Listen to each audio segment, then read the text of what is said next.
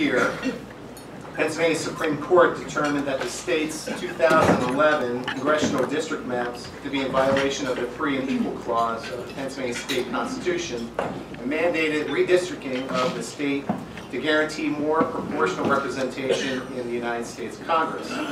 This change just prior to our spring primary created 2 new districts in York County, the 10th covering the middle to northern half of York County and the 11th covering the southern portion of the county. Congressman Scott Perry and George Scott are running in the redrawn 10th district, which includes all Dauphin County, parts of Cumberland, and the middle to northern part of York County. I did get a call right before our meeting asking whether these guys are actually our congressmen. They are. Because the way the new map is drawn, it basically takes the city of York, its surrounding municipalities, and kind of wedges north. If we have the opportunity in the spring, we will have whoever wins the 11th congressional district in to meet the club also. In my introductions, you will see some similarities to each candidate. In particular, we are thankful for their willingness for public service, but also for their combined military service to our country. The format of our program is a 1.5-minute opening statement by the candidates. The order is drawn by lot, and George will be going first, followed by Scott, and then the close will be the exact opposite. The questions have been submitted by our membership. Thank you, members. We had more than 50 good questions submitted to us. There are a few that were not so good. I assure you I selected the ones that were. They've only been seen by myself, and for the most part I've tried to keep the original wording of the asker, with the exception of trying to find clarity or to pull 2 or more questions together into one. Each candidate has 2 rebuttal cards, the coveted rebuttal cards, and they utilize those to extend their remarks at any time from the conclusion of the remarks of their opponent, either to extend their own remarks or to rebut their opponent. Each candidate has a 2-minute close, and as I mentioned, we will be going in the opposite order of the start. Now, for the introductions. The Democratic nominee for the 10th congressional seat is George Scott. George was raised on a family farm in south central Pennsylvania, and growing up he learned the value of hard work and service to his family and his local community. After graduating from college, George entered the U.S. Army and for 20 years served our nation in both peace and war. He was deployed for Operations Just Cause, Desert Shield, Desert Storm, and Enduring Freedom. He retired as Lieutenant Colonel after commanding a battalion of 1,800 soldiers. In 2009, he returned home and responded to a different calling, one of faith. George attended Gettysburg Lutheran Seminary, earning a Master of Divinity, and began serving as a pastor in East Berlin. And he is currently on leave from his congregation to continue pursuing his lifelong call to serve, this time as an elected representative of the people. George has dedicated his life to upholding the values of integrity, service, and compassion. George has deep roots in South Central PA, and because of that, he believes that he understands the issues that affect the voters of the 10th Congressional District today. George lives in Dillsburg with his wife, Donna, and their son and daughter. The Republican candidate for the 10th Congressional seat is Congressman Scott Perry. Scott grew up close to where he lives now in Carroll County and started work picking fruit at 13. He attended Northern York Public High Schools and Cumberland Perry Votech School, and Scott joined the military as a private when he was 18 and was employed as a dock worker, a draftsman, and a licensed insurance agent. After flight school, Scott worked full-time while putting himself through college at Hack and Penn State, after which he opened a mechanical contracting business. During this time, Perry served locally on municipal committees and chaired the Carroll County Planning Commission. Perry attended the U.S. Army War College and currently serves at the rank of Brigadier General. Perry is commanded at the company, the battalion, and brigade level, was a commander of an aviation task force in Iraq, where he flew 40 combat missions. In 2007, Perry was elected state representative of the 92nd Legislative District. In 2013, he was elected to the U.S. representative of the 4th Congressional District. Scott lives up north in Carroll County with his wife Christy and their 2 daughters who attend public schools, and they belong to the Franklin Town United Brethren Church. So let's give them one round of applause.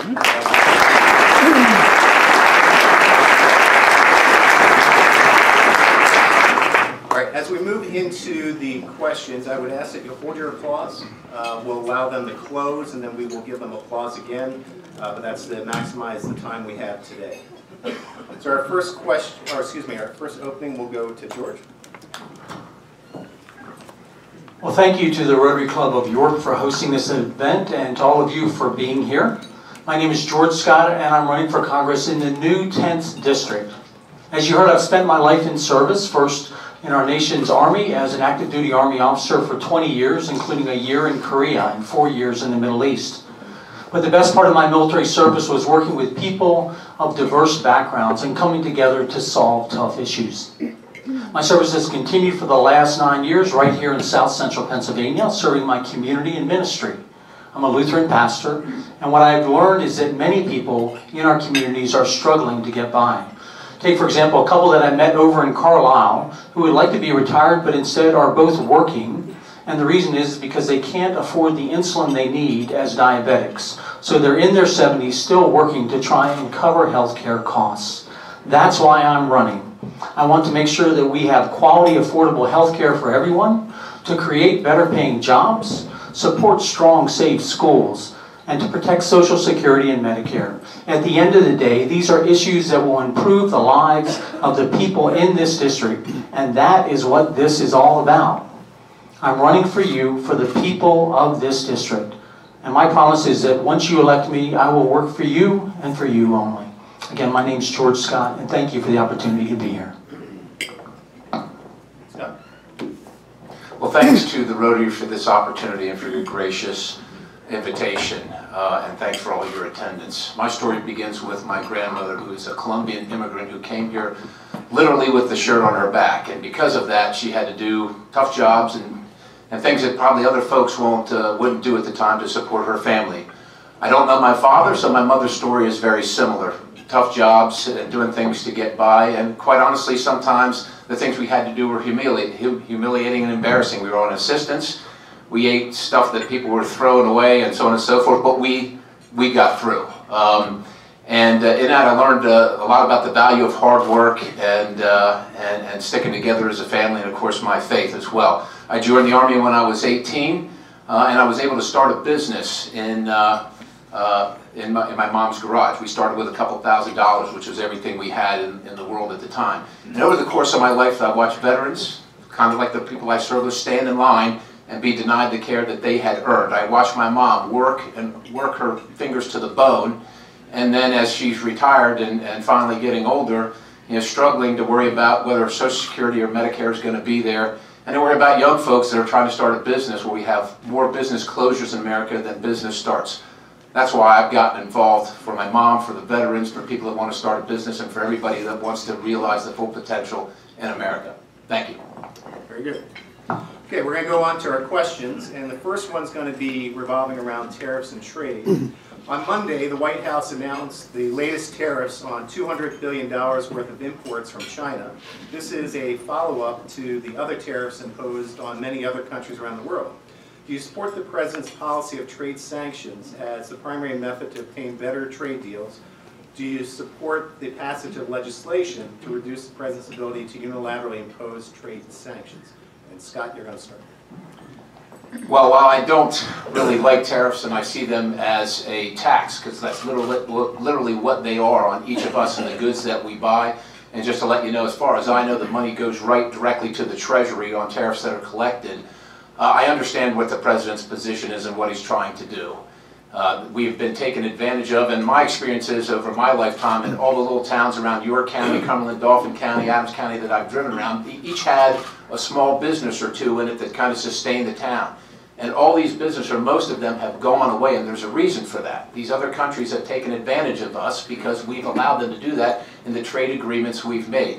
While I don't like the tariffs, I understand where the president's trying to go, and I think we're seeing some fruits of those labors with the EU, with Canada, with Mexico. I think finally Australia and Japan will get there. And literally, I think the worst actor of all that we need to get to and the president is focused on is China. And I think once we have the other folks where we need to be in a reasonable agreement, we will be able to put some pressure on China, and we'll be able to do much better for ourselves. So while I don't like the tariffs, I don't really see a better vehicle, and while I'm concerned about any of the all the power being invested in one person, at one agency, so to speak, or in the administration, the Congress, I think, would be impotent in trying to work these deals through multiple countries over a period of time. And so I think the president is the only place that can happen effectively.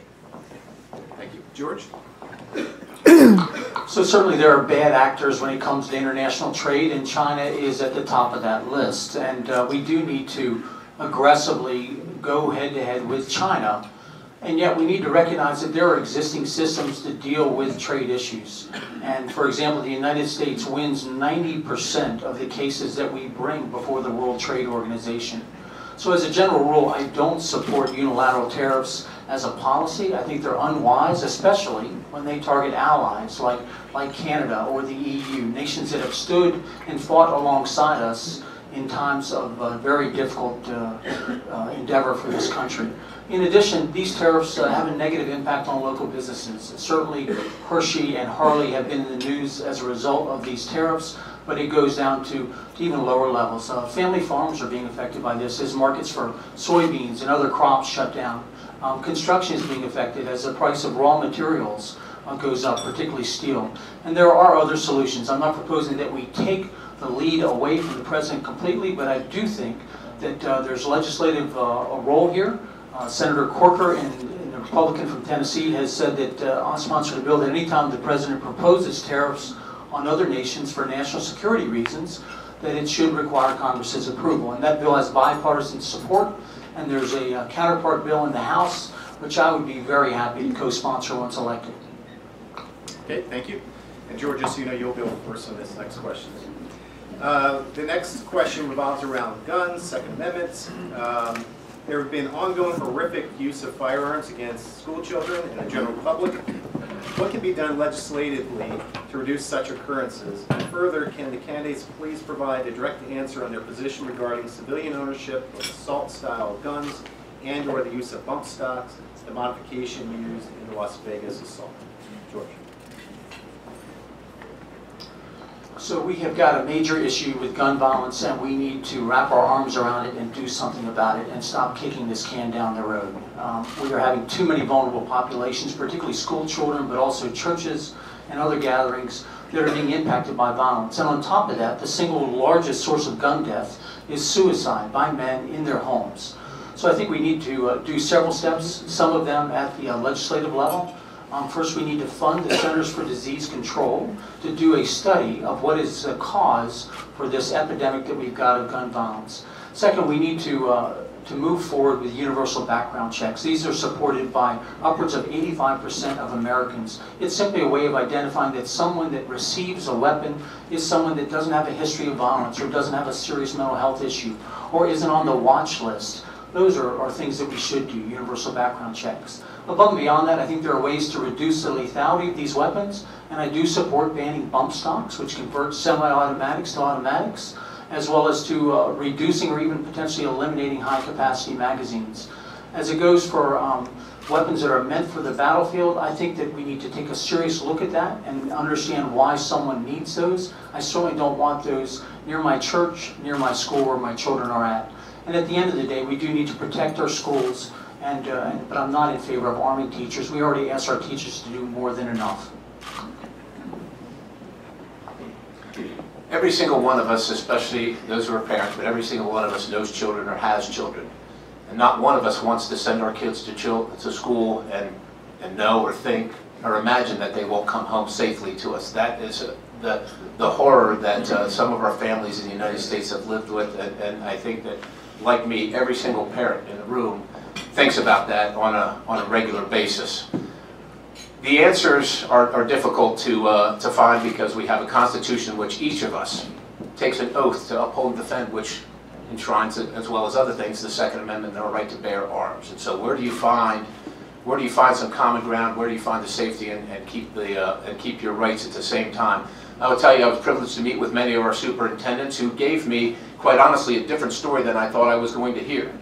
I thought I was going to hear one thing, and quite honestly, they said, one of them said, or two of them said, we need more counselors. We need funding for counselors because kids will talk to a counselor, not a guidance counselor, but another type of counselor specifically for this because they don't want to rat out. They don't want to dime out their friends. Right, so the other another one said we need money for hardening our facilities because they're old and people are just able to walk in and out and we can't afford to harden the facility. Others said we need money for resource officers. The answers, generally speaking, are locally among each school and each school district and what they want and what they feel will best protect them. Now, on the bump stock issue, the president issued, we were moving towards that legislation. The president issued an executive order, so they are now banned, and assault-style weapons is a definition. Anything can be an assault weapon. It depends on how it looks. I would just tell you this. It didn't work the last time it was tried. The assault weapons ban had no discernible effect on the safety of people and the use of guns. So, thank you. Thank you. Scott, you'll be going next on the next question. We're moving on to borders. What is your position regarding protecting the U.S. border from illegal aliens and guns? Okay. Again, as the proud grandson of an immigrant, and my great-grandmother and my grandmother came here, I am proud. We are mostly a nation of immigrants, but legal immigrants. People that came in like my grandmother and my great-grandmother, and their names are etched in the walls at Ellis Island, and I support that. The United States admits more immigrants to its country than any other country in the world, over a million a year. But illegal immigration is a problem, and you don't have a country if you're not going to secure your border. Just like you lock your home at night. You don't let people just wander in and out of your home, and we can't let people wander in and out of our country without knowing what their intentions are. Not only that, and many of the people that come here seek a better life and really have no ill intent to anybody in this country or the country they came from. They are seeking, they're fleeing horrific circumstances, but not everybody is that way. We've got gang members from MS-13 who have come into this country. We are bringing in a horrific amount of fentanyl that goes through China and comes through our southern border, enough every single month to kill the entire population of the United States. And then there's the weapons trafficking and other drug trafficking. I support a legal immigration effort for our country. I voted as such. I voted for the bill that got 195 votes in the House. And I think it's something that the House and the Senate, the Congress in general, need to sorely get after. It has been too long where our immigration problem has been broken and is left unaddressed.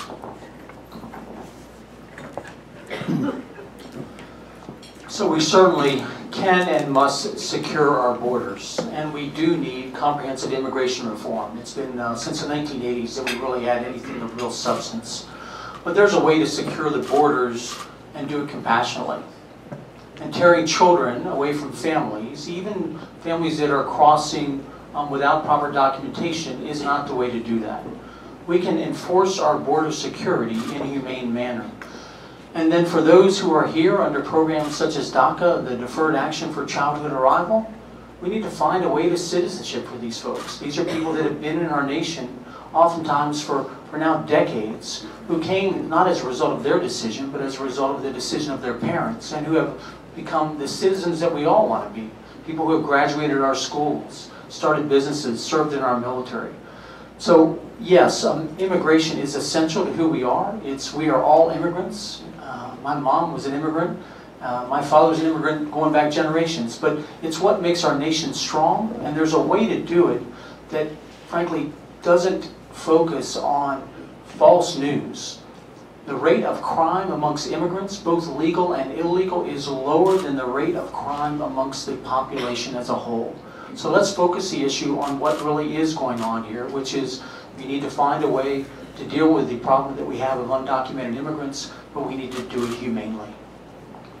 Okay, thank you. George, you're going to go answer this question next. We're going to stay on immigration, but something we really don't hear much about. We're going to flip the coin on its head. And with unemployment at 3.9%, which historically is considered full employment, The baby boomers retiring at a record pace, 300,000 turn 65 every month. What is being or should be done with legal immigration to fill the coming shortfall in available employees? So that's a great question. I think that's one that we often miss, particularly under the current administration. There's this knee-jerk reaction that all immigration is somehow bad. And that's, of course, not the case. We all know that all immigration is not bad. And then, in fact, with our economy being at or near full employment, we do need to increase the workforce. And so immigrants are a vital source for businesses. There are businesses within South Central Pennsylvania, right here within the 10th Congressional District, that frankly could not do what they do without immigrant labor. We see that particularly in agriculture, but we also see that in other industries. So we've got to figure out a way to, I would say, streamline immigration. And that gets back to the issue of comprehensive immigration reform. And if we're going to do that, and that fix is going to last, it needs to be a bipartisan solution.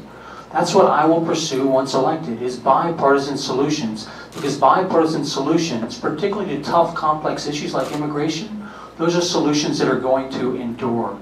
And we need to make sure that we are finding a way to bring in the people that we need to allow our economy to grow and prosper in the decades to come. I've long said, since I was elected, that our immigration system is broken, and you don't have to go too far to see that it is.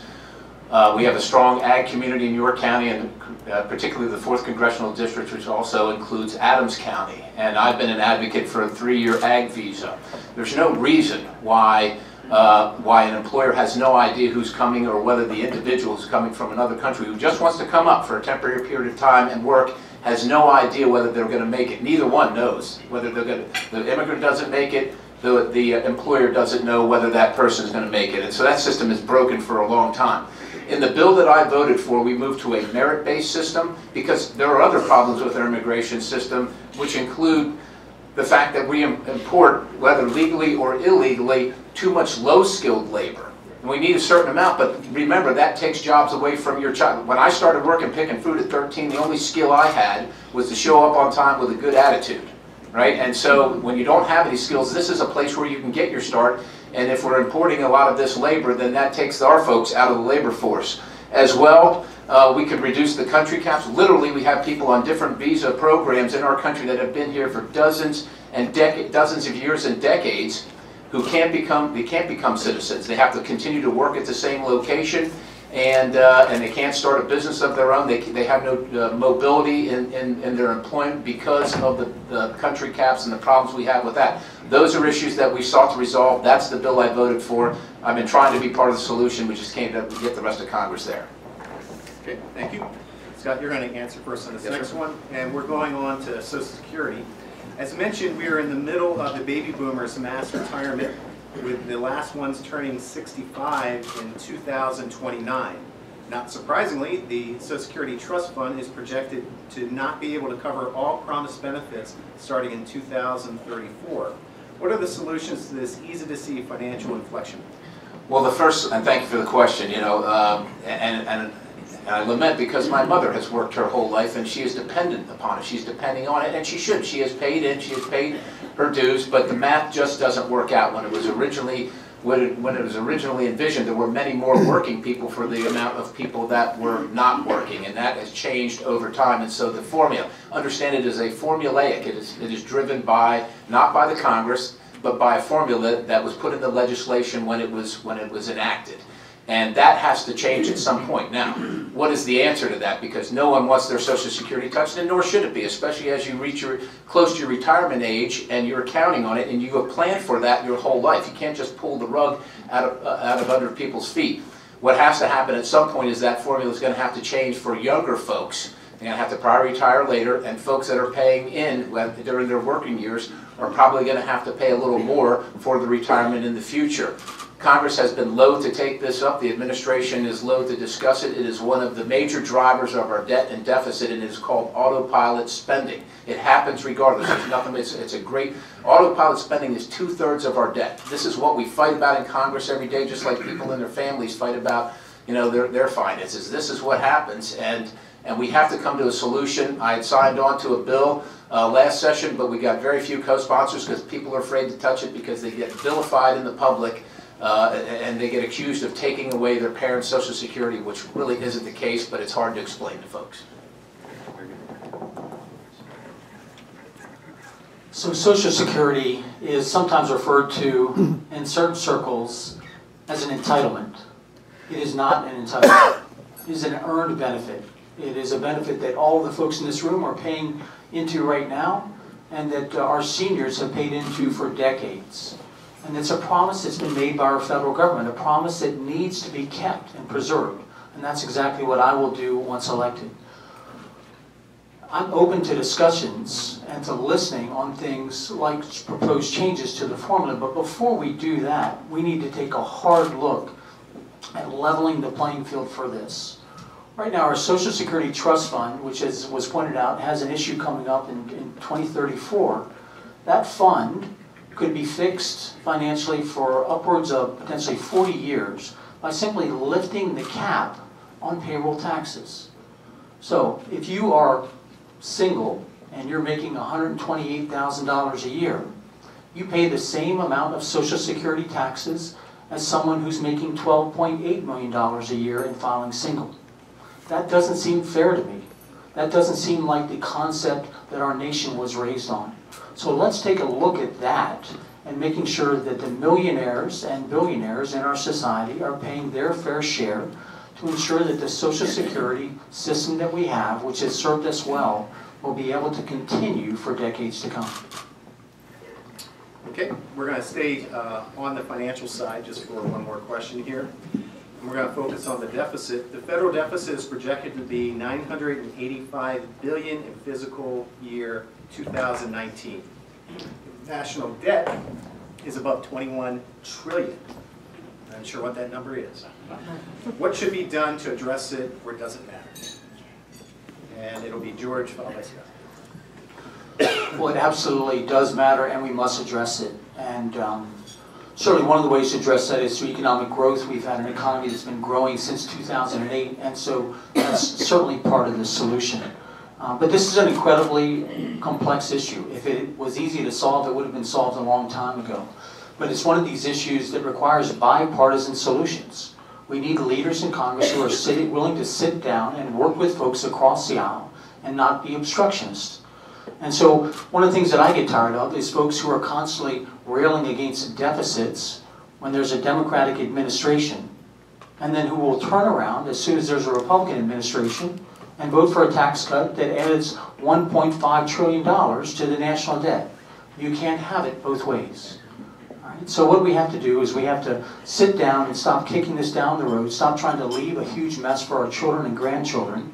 And I think to create a long-term solution, we're going to have to get folks from both sides of the aisle to sit down and describe what is the end state that we want here, and what are the courses of action that we can pursue to go after it.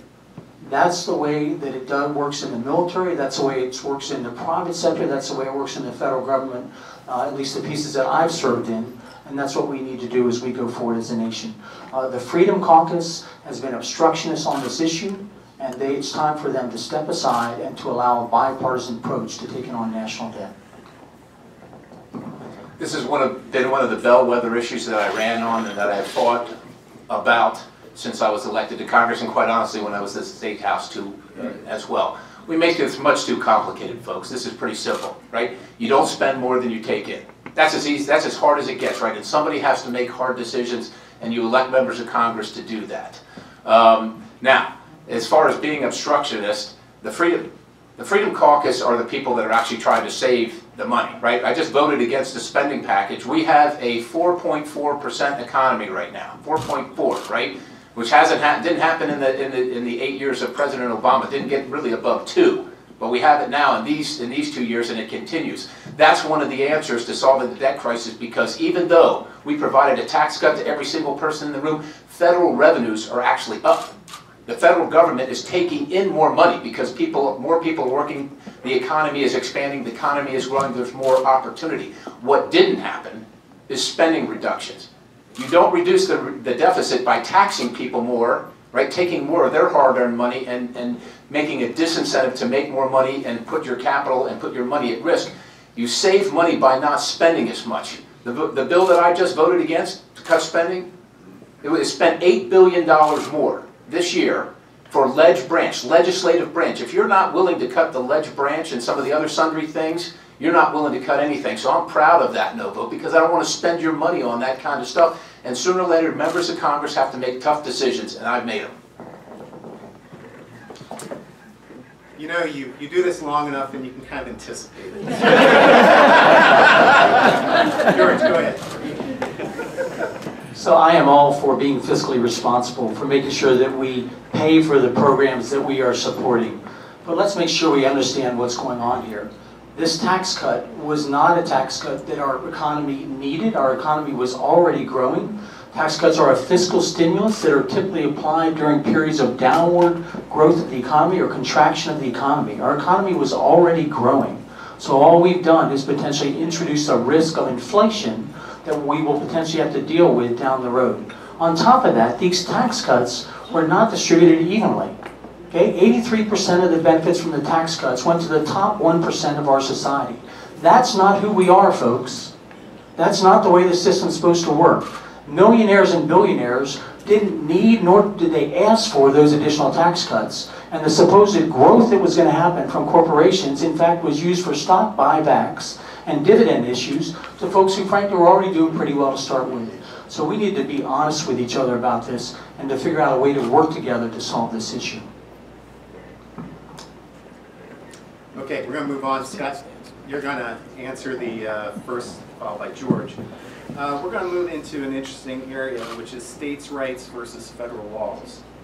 There's an ever-increasing gulf between the states legalizing the growing and/or use, or in some cases decriminalizing some form of marijuana. What is your position as far as the federal government's approach towards U.S. law and states' rights in these areas as potential conflicts that result? Well, like you said, each of us who raises their right hand and takes an oath to uphold and defend the Constitution, and it's all the Constitution, including the 10th Amendment, which reserves for the state the rights to do all the things that aren't enumerated in the Constitution. And this is one where I think the federal government has gone too far now. 5 years ago, if you'd have told me I'd have been the champion in Congress as a Republican on a portion of medical marijuana, I would have told you were probably smoking it. But I listened to the facts. I had a lot of constituents come in, and I said to my staff, listen, I'm on the wrong side of a portion of this here, and we have to do the right thing. I'm the prime sponsor and the first sponsor of a bill called the CBD bill, which is cannabidiol, which is an extract of the marijuana plant, which people that have seizure disorders can use to save themselves from the seizure disorders. And at that time, many of our constituents were literally traveling to Colorado to treat their children because it was illegal in Pennsylvania. I have fought for this issue as hard as anyone has. We keep reintroducing it. We keep improving it. We have co-sponsorship in the Senate. And actually, the Speaker supports it. I have had significant pushback from my own party trying to get it, hearing on it and get it to the floor or in the committee for a vote. But I think that these are the things that are reserved for the rights of the states in this regard. Now, I'll tell you this too. As you know, Pennsylvania passed its own medical marijuana law, and I think that's great because the states do lead the federal government often. But I want to be clear, I am not a recreational marijuana proponent, and I will tell you one good reason. We don't have a good way to test it when you're out on the road driving impaired, and I don't want my children or your children subject to those potential accidents. Thank you. Well, I'm happy that we have legalized medicinal marijuana here in the state of Pennsylvania, and I think great credit goes to Governor Wolf and to the State Assembly for doing that. That's a great example of bipartisan solutions. And I'll point out that there were some Lutheran pastors involved in that and making sure that people understood why we needed to do that. Does that need to be imposed at the federal level? I don't necessarily think so. I think each state has a different culture on that issue. What we do need to take a hard look at, though, is this issue of decriminalizing marijuana. Because this is an issue that adversely affects people of color. There are many people of color who are in jail or who have criminal records because maybe they had a joint on their possession. And what you see in the enforcement of this law, it is uneven. It is affecting people and putting black marks on their record for the rest of their life, which then affects their ability to gain employment. So I don't support legalizing recreational marijuana, but I do think we need to decriminalize it and to take away the stigma and the penalty that goes along with that. And ideally that will be enacted at the state level, but if we need to propose some legislation at the federal level and we can get bipartisan support for it, I'm certainly open to that. Okay, thank you very much. Okay, we're going to move on to a question on freedom of the press. Imagine where this might be going.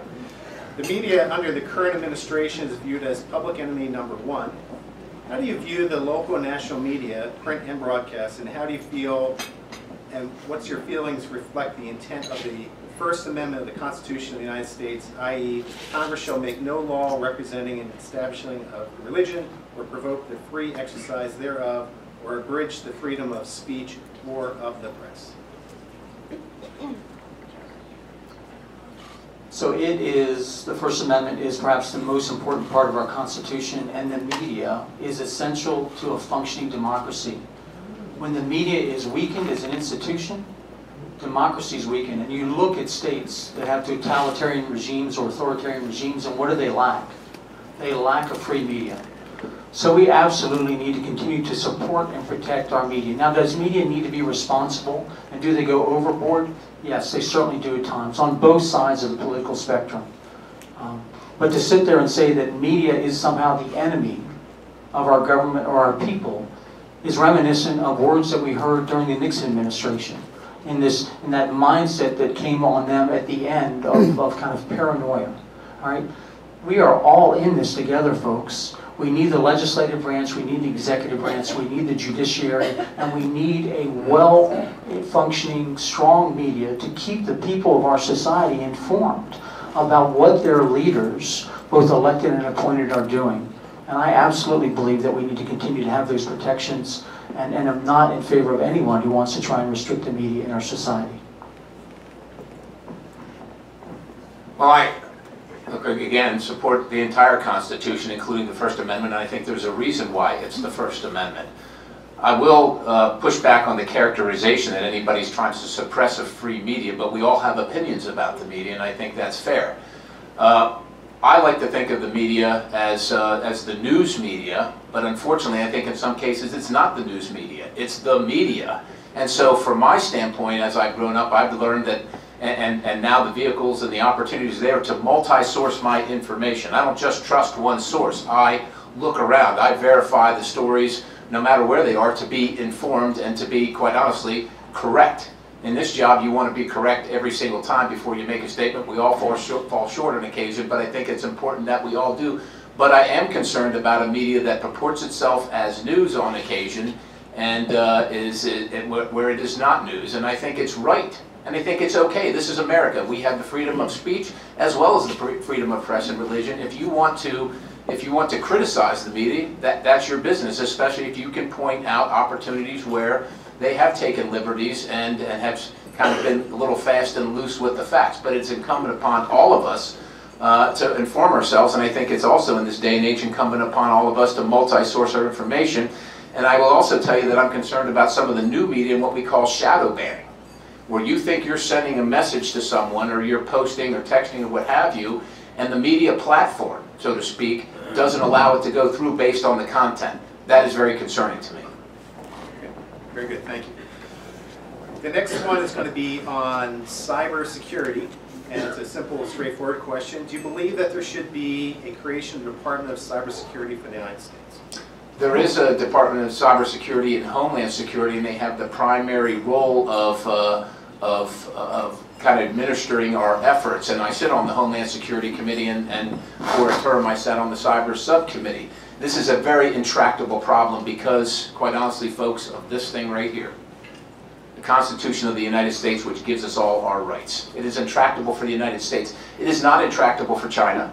It is not intractable for Russia because they don't have this. But for us, we want to preserve our rights and our privacy, which makes it very difficult for us to prevent these foreign actors from being involved while preserving your privacy at the same time. And government is moving at the speed of government while bad actors are moving at the speed of the electronics. So government continues to work on the issues, and we work with our partners at both the state and local level, most particularly in the upcoming election. Homeland Security has been very involved in that and safeguarding our elections.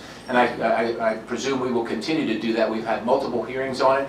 We have invested a lot of money in it to make sure that our elections are not encumbered. But it is a huge issue, and it is very difficult for us to deal with, and it's very difficult for individuals to deal with. We don't know. Look, I was reading a thing today where there's literally a website where you can send multiple emails to the same place, like tens of thousands of them from one location, many sent from Russia.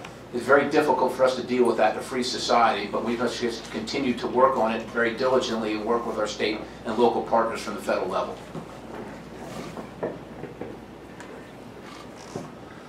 So as someone who spent over 20 years in the intelligence community and in the Department of Defense and in the Central Intelligence Agency, what I'll tell you is that cybersecurity and the challenges that go along with it have been a long time coming, and they're not going away. But our government has already been proactive in going after this issue. I don't think we necessarily need to expand our government by creating another department solely dedicated to this issue. We do have a variety of players in the national security community that actively work together underneath the authority of the executive branch to address this issue. In particular, I'm quite familiar with U.S. Cyber Command. I have very close friends who work in that community and have worked there for a long time. And much of the work that goes on is work that goes on unseen to all of us. Much of it is monitoring and defending networks, both public and private, across our nation. And these are folks that are frankly silent heroes who every day are protecting our businesses, our government, and other institutions of our society. And one of the most important things that we have to protect is our elections. There's no way to dispute the fact that our elections in 2016 were interfered with deliberately by Russia. That should not be, frankly, a question.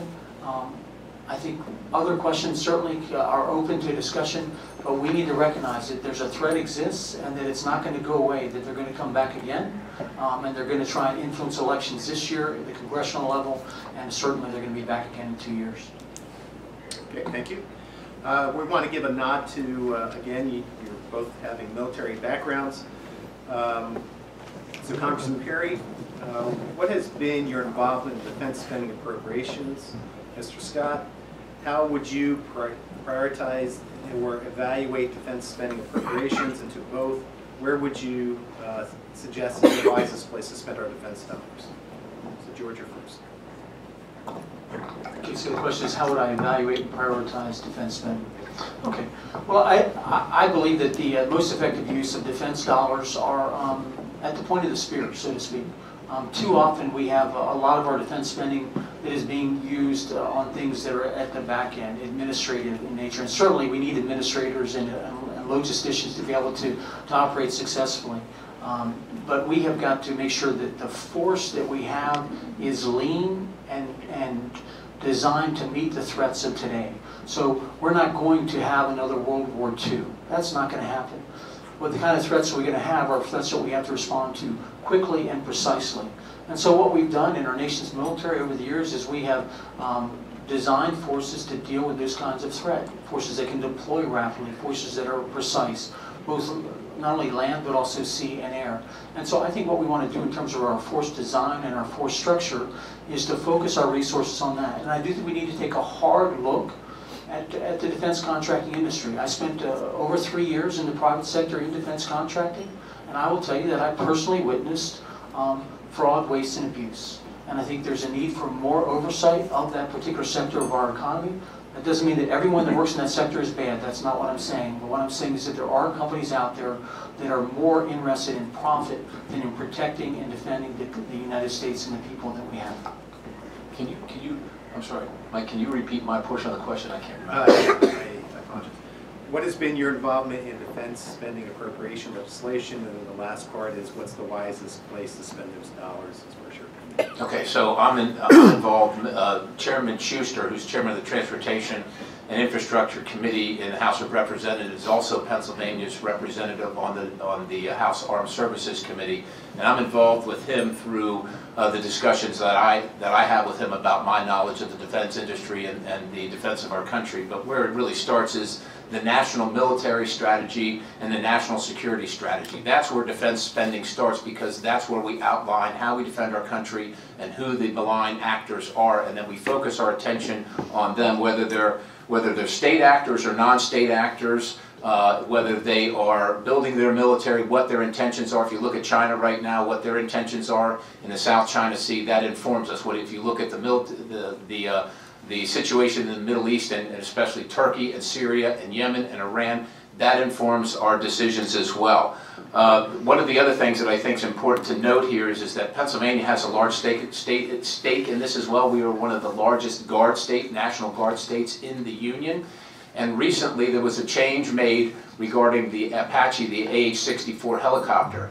You as taxpayers across the country, and particularly in Pennsylvania, had paid dearly over the last 15 or 20 years to outfit the battalion of attack helicopters located in Indiantown Gap in Johnstown, Pennsylvania. And the Army saw fit to take them away from Pennsylvania with an improper process that didn't acknowledge the level and the depth of the experience here in Pennsylvania with those pilots and those airframes and those maintainers and the leadership. And it's just a travesty. We fought and fought and fought, but we lost with Big Army. And but that's kind of my involvement on a daily basis. Right, we're going to squeeze in one last question before we go to our close. And you don't necessarily need to use the whole time unless you want to. But obviously, Speaker Paul Ryan's going to be retiring. We don't really know who's going to have control of Congress. And so this is really a question for each of you as far as within your own party, who are you going to support for leader? Because that person very well could be our next Speaker of the House. Speaker. What did I say? Leader. That's another post. No, okay, fine. Yeah, I'm looking for who could be our next Speaker. My first or? Yes. I've already announced my support for Congressman Jim Jordan of Ohio, and I will tell you why. I've been in Congress now under two speakers, Mr. Boehner and Mr. Ryan, and both were fine individuals, and they each have their strengths and weaknesses, but there's something much greater than that, and that is the ability of rank and file members to participate. And too often, the power is decided at the top. There are literally a couple folks at the top of the House of Representatives in leadership, including the Speaker, and in the Senate. And they decide what bills we're going to vote on, and they decide what amendments are going to be in order, or if any amendments are going to be in order. This is not a reflection of anything. It's not personal. I also supported the effort for Mr. Boehner to step down because I thought he lost his ability to lead the House of Representatives effectively, and we weren't doing a good job. And at this point, unfortunately, we have more closed rules. And what that means is there's fewer opportunities for rank and file members to offer amendments. That's how we support the members of our district, is by participating. That's how we support our citizens. I didn't go to Congress, as I told the Speaker, to take orders. I joined another organization to do that. I came to Congress to participate and represent the people of the 4th District and hopefully the 10th District of Pennsylvania. And so if we don't want things to change, we should vote for who leadership tells us to vote for. But if I want things to change, I'm going to vote for Mr. Jordan because he's going to open up the process to everybody, Democrats and Republicans, and let the bills stand where they will. George? So I believe we need new leadership within the Democratic Party, and I don't believe that Representative Pelosi is the best choice for that. Above and beyond that, I find it a little bit ironic, as we mentioned, former Speaker Boehner, when he left, specifically cited the Freedom Caucus as being one of the main reasons for his departure, because they had been, again, obstructionist in nature and had stood in the way of legislation. So Representative Jordan's a leader within the Freedom Caucus, and I find that surprising that that's who we really want as a speaker in an age when bipartisanship is really what we desperately need. Okay, I'm not sure I really built in the rebuttal thing, but we're going to give you your opportunity. I gave you 2 cards, you can use them. That's a question, right? That was a question, right? And that's not the close, that was a question, so I can rebut, right? Absolutely. The characterization of the Freedom Caucus, folks, look, if you're going to listen to articles from Political out of Washington, D.C., written by Republican leadership, you're going to think exactly what my opponent thinks the Freedom Caucus is. Let me tell you, the Freedom Caucus is a process organization. It is not an ideological organization. What we want is for the bills to go through committee, have a chance to amend them, bring them to the floor, have a chance to amend them, and vote for them or vote on them. That's what we ask for. It's a process organization. And so when people say that we're obstructionist, what we're fighting for is what you asked us to do. What we want to do, what we want to be able to do in Congress is do what we said we were going to do when we campaigned. When you get to Congress too often, leadership says now to put their arm around you and say, look, if you just do what we tell you to do, everything's going to be fine and we'll help you back at home and you don't have to worry about what happens there. That doesn't work for me. That's why I joined the Freedom Caucus, because I want to support the people that I came to represent, not the people in Washington, D.C., and I reject the fact that it gets mischaracterized by people that don't know anything about it. Okay, very good. All right, we're going to move on to our closing, and it will be Scott Perry followed by George Scott. Thank you. Again, thanks to Rotary, and congratulations on moving up a couple notches. And as you know, I've been to Rotary on many occasions, and I thank you for the work that you do around the world, particularly with some of your projects that help our population all around the globe. I'll start out again with my grandmother and the tough life that she led and the tough life that my mother led that brought me to where I am today. Again, we were on assistance and we struggled, but we never, look, we didn't complain, we made our own way. And I am proud to be surrounded by tough women that are capable. I have a wonderful wife who is a human resources vice president and deals with about 40,000 employees. My chief of staff is a retired Army lieutenant colonel, and 70% of my staff in Washington, D.C. and the district are women because we pick the best person for the job when they come. I've been privileged to serve this nation in uniform, starting at the very bottom rung and working my way close to the top. And I've had great experiences in command and leadership positions. I've been privileged to start a business in this country, in this community, and pursue my dreams, and employ people inside the front side of a paycheck, and understand the difficulties that employers and job creators have to deal with every single day, whether it's insurance, whether it's in taxes, or whether it's employment. I am concerned about our future for my mother on Medicare and Social Security. I'm concerned for my children and their future. I did vote for the tax cut, and revenues are up, and also economic activity is up, job creation is up, unemployment is down, wages are up. I mean, if you contrast the last 2 years to the last 8 years and tell me it's anything, it's the same, you know, obviously we see things very differently, but I see a vibrant economy, and part of that is the solution to things like Medicare and Social Security and Medicaid. So with that, these are the things I fight for. I am honest with you every single day. I take a position, I take a stand, and I always will, and I explain it to you. And I just hope you'll consider supporting me in the new district, the new 10th district, and I thank you for your time and attendance.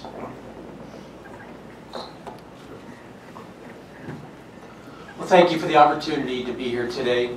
I began running for Congress last year because I was deeply concerned about the impact of the 2016 election, especially the divisiveness that it created. There was this divisiveness not just in our communities, but also in congregations and even in families. And I began running because I was and am deeply concerned about the struggles of so many families right here in South Central Pennsylvania.